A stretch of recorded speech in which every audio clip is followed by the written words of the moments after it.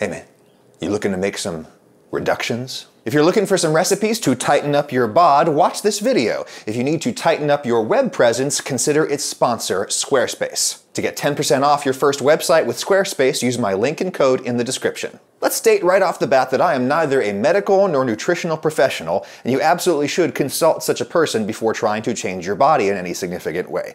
What I am is merely a guy who has a little bit too much experience making rapid course corrections to his body composition. I'm in the early stages of such a course correction as we speak. The first recipe I'll show you is what I do to support my exercise regimen, which is generally strength training that I do in my dungeon basement gym. I never sweep it. The bug parts make me feel like I'm Rocky in Rocky IV. I don't do anything fancy, squats, pull-ups, simple pressing. I've found strength training to be far more effective than cardio when it comes time for me to slim down a little bit.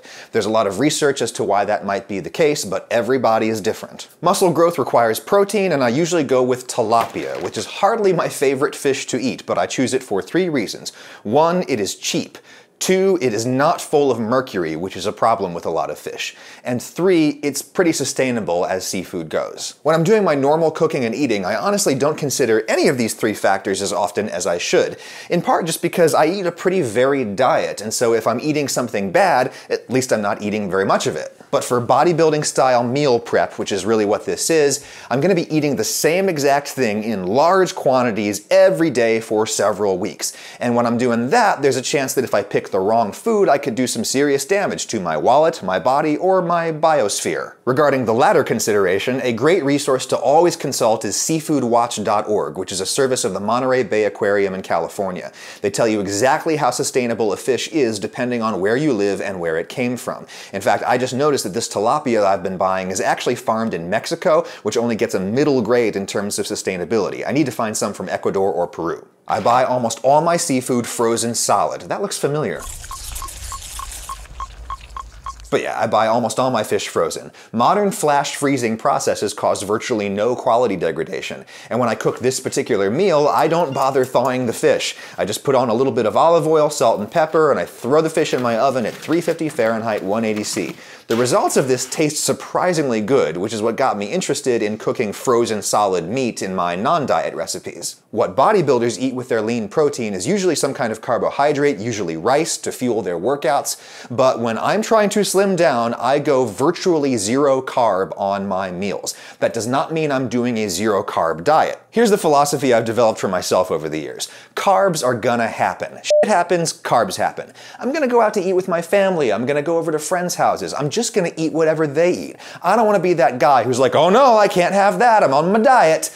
I'm gonna sneak some chocolate every now and then. It's going to happen. I'm still gonna have a couple of beers every now and then. That's going to happen. Carbs gonna happen. So I figure if I go virtually 0 carb on my planned meals, I'm gonna end up eating a moderate carb diet once real life gets mixed in. And at my age, with my body, I find that if I just kind of cut my carbohydrates in half and exercise, I lose weight. So what do I have with my fish instead of rice? Cauliflower rice. Honestly, I usually just buy it frozen in bags, but I'm gonna try to make cauliflower rice from scratch this time. You just cut a cauliflower into florets, and then you throw a few of them at a time into a food processor, and as I feared, you have to cut them into smaller chunks first, otherwise they just spin around. Damn. So you gotta keep doing this until you've got the whole thing blended up into little grains. I'm doing 2 full heads. I'm gonna be honest with you, this kitchen smells like farts right now. All those sulfur compounds getting released. And it's messy. I think I might just keep using the frozen bags when you're not looking. But anyway, I'll just put some olive oil and some salt in there, turn on the heat, and the pieces are so fine that you just have to cook this for like 5 minutes. That pot is so full of water that it basically steams itself. Cooking is essential, not only for palatability, but for digestibility. My fish looks done. It's opaque, it flakes easily, it's done. Hey, that looks familiar.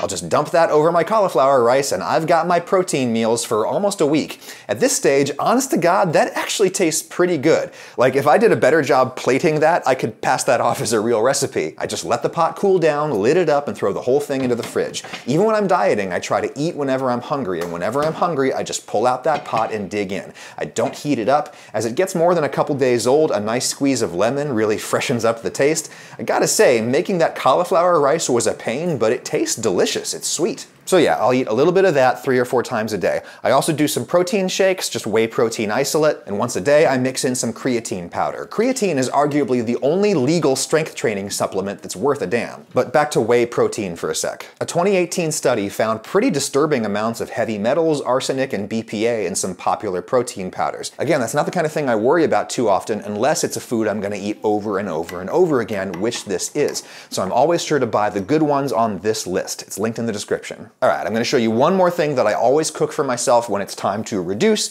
and it's one of my favorite things to eat anytime, and it's just my simple vegetable soup. I have a whole video about that, it's linked in the description, but here's the latest version of that soup I've made for myself. I always start with some kind of onion. I get these green Vidalia onions all the time because I live near the Vidalia region of Georgia, which is famed for its onions.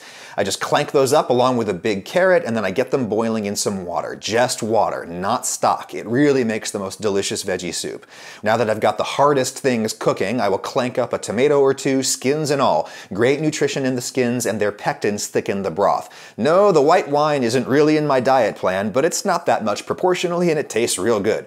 When those veggies are at least half cooked, I will then throw in some kind of cabbage or kale, ideally a crinkly kind, and then when that's tender, some fresh chopped garlic right at the end. Plenty of salt, a little pepper, a dash of vinegar because I like my food more acidic than you probably do, and then frozen peas. They'll thaw in the residual heat. Raw olive oil in the bowl to aid the digestion of fat-soluble vitamins, and also because it's insanely delicious, and a little fresh herb, that's thyme. I do not have to choke that down. I would happily eat that every day, and I will until my pants fit comfortably again, because I don't want to buy all new pants. However, if you're going to introduce this many cruciferous vegetables into your diet all at once, you might want to think about taking a supplement containing the enzyme alpha-galactosidase. Things like cabbage and cauliflower and beans contain very large sugars that your body can't digest. Thus, they pass to your lower intestine, where they are then metabolized by all of the microorganisms that live in your gut. And when microorganisms metabolize sugars, we all know what they create. So yeah, the enzyme breaks down the sugars so that your body can digest them before the bugs in your gut do. Take some of this stuff when you're gonna have your vegetable soup. Your friends and family will thank you. One other funny thing I do to keep myself eating clean is to brush and floss a lot. I think a big reason why I crave sweets is because I have bad tastes in my mouth, especially after eating meals. So good oral hygiene takes that issue off the table. I also take a multivitamin and a fish oil supplement. Now, if you've never successfully dropped weight before, I do think I have one more word of wisdom for you, and it's about the second hardest part of losing weight.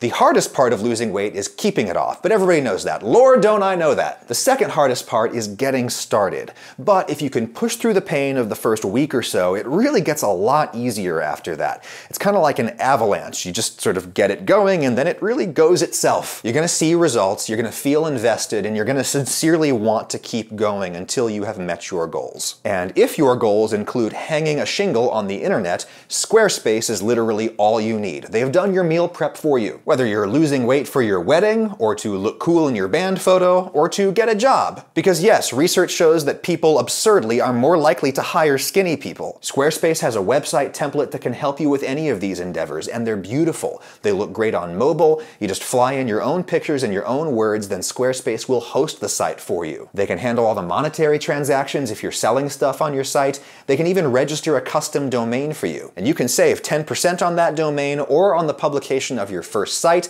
by going to squarespace.com/Ragusea. You'll be doing us both a favor. All right, I'm getting back in the squat rack.